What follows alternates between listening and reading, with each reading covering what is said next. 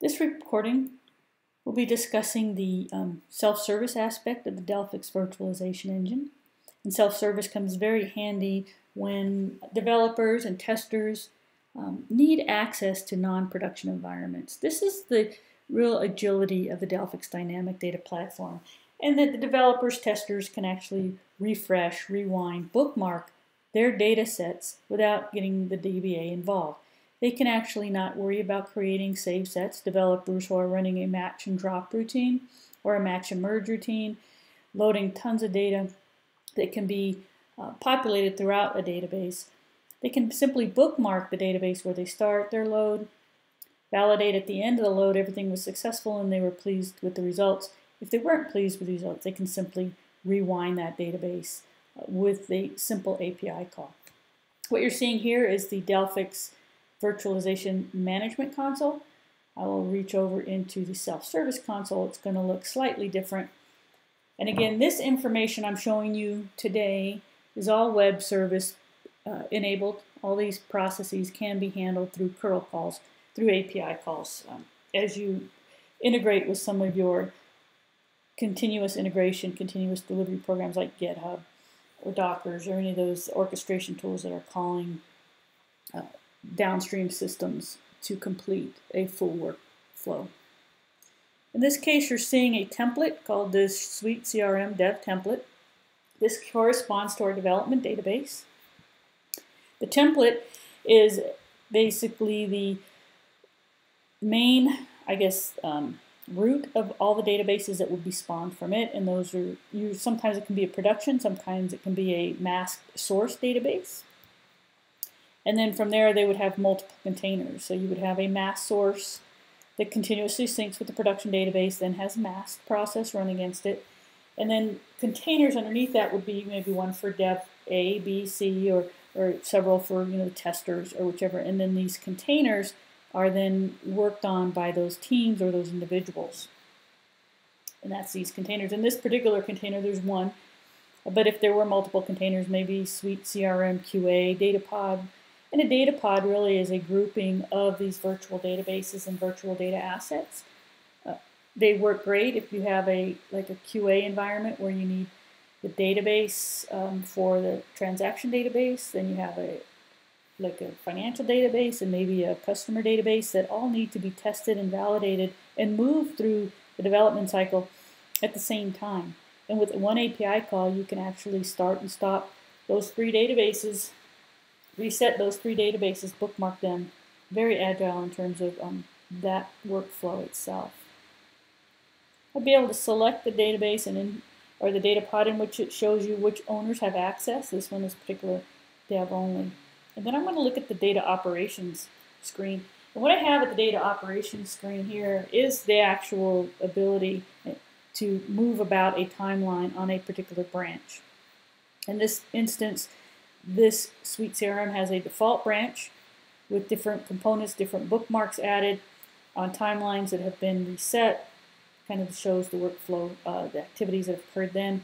And in this case, they decided to version this timeline against an application release 1.3. Activity on this timeline is independent on activity on this timeline. I can actually take a bookmark, and I'll do this now. And I'll say before demo. I can add tags. I can actually determine when I need this deleted, or I can keep it indefinitely.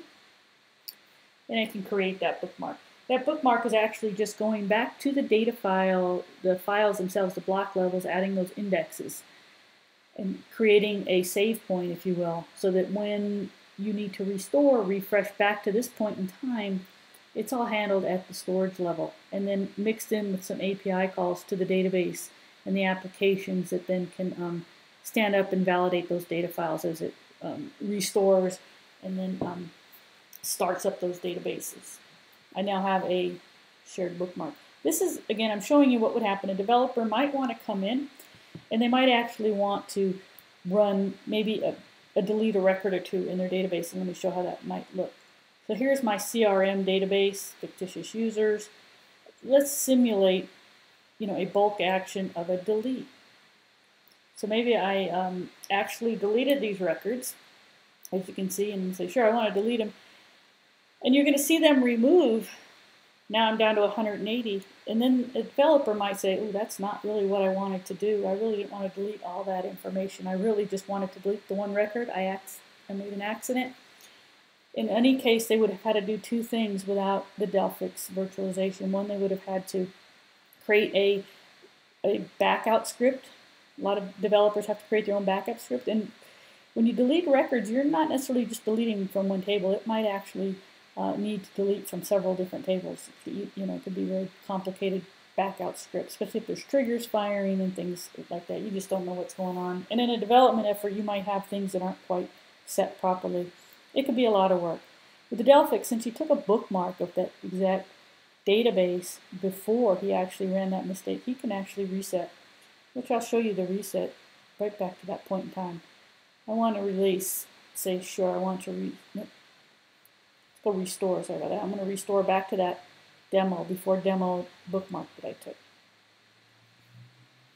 Resetting would have just taken me all the way back to the beginning of that time value.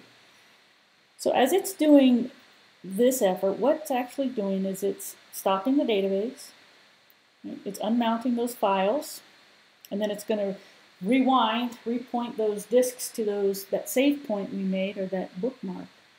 It's going to reset, then it's going to start the database. Database is going to go through a recover motion, and then stand that database back up, and then you should be able to access. If I went now to this application and ran a rewind, still, there it goes. So now the database is now offline.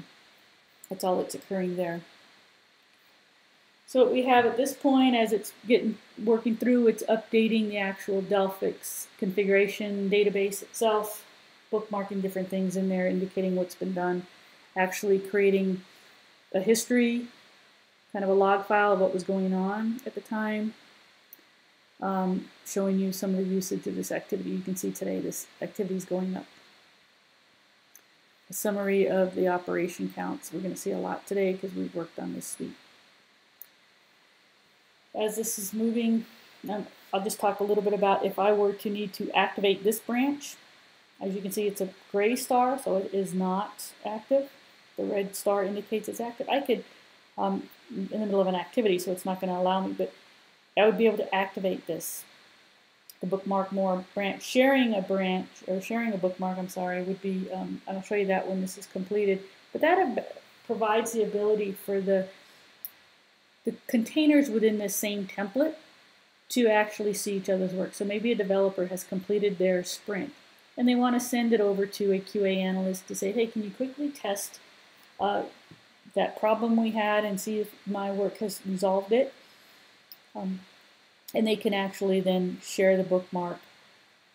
The tester can pull in their bookmark, activate that bookmark that was shared. It would stop their current activities, shut their databases down that they're working on, install it with this information. From what the server sees, it's going to have the same name as that QA database had to begin with.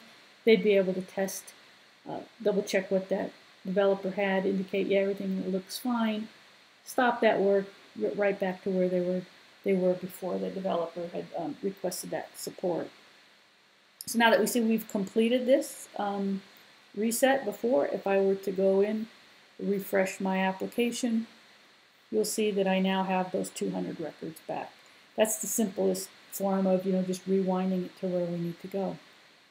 Back to the self-service, what I was indicating is if I wanted to then actually take this, maybe at this point, I'm now on release 1.4. Right? At this point, it's a bookmark of 1.4 that I'm going to then branch off so that my release 1.4 can then match the code, the branch 1.4 code that I'm working on. Really keep things in sync with each other. I can go ahead and share this bookmark, and if I look at my bookmarks at this container, it's showing the various bookmarks I've created. Which ones I've shared, it's highlighted in red, and you can see them with the check mark. If I haven't shared them, they're simply grayed out in terms of this respect. Looks like this is back online.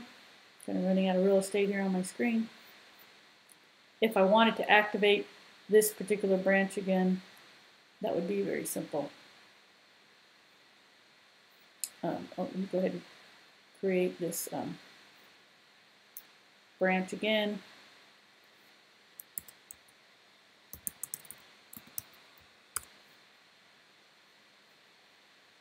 And there's the branch I'm creating on 1.4 based on that bookmark I just created. And that is it for my demonstration of self-service.